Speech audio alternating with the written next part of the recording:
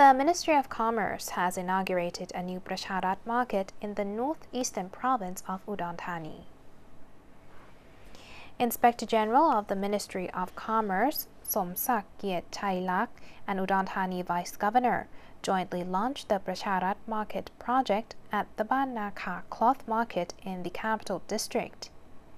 Located 16 kilometers from the city center on Udon Thani Nong Khai Road, the Ban Nakha Cloth Market is renowned for a traditional hand-woven garment.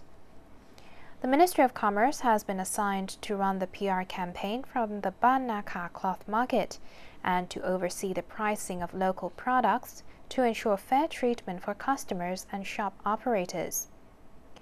It is also expected that the development of the Ban Nakha Cloth Market into a must-visit Pracharat market will help conserve local culture and lifestyle.